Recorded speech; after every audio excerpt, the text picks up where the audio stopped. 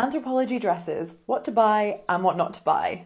The Atsu Bow maxi dress. Don't be fooled by its high fashion appearance. It's very likely that you will love this on the model, get it home and feel like a trifle when you put it on.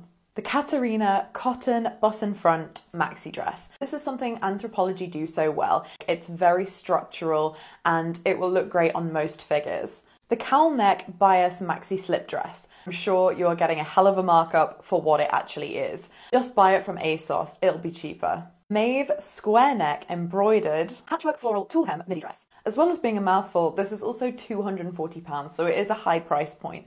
However, I think with this one, you're getting a genuinely unusual garment. The Fabienne Chapeau Cecile backless floral puff sleeve midi dress. You have even a slightly broad shoulder. This is going to make you look like a quarterback.